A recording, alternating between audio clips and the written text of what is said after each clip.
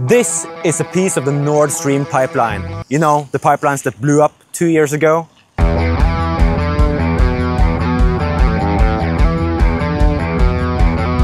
Back in 2022, BBC reached out to us because they wanted to inspect and see the damages on the pipeline. And we said, let's go.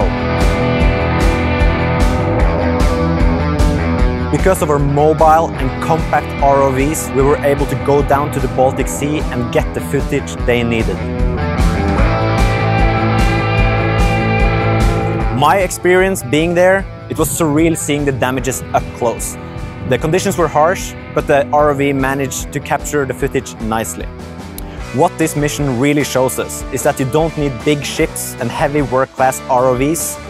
You only need a couple of people, a Blueye ROV, to inspect critical infrastructure at almost 100 meters depth.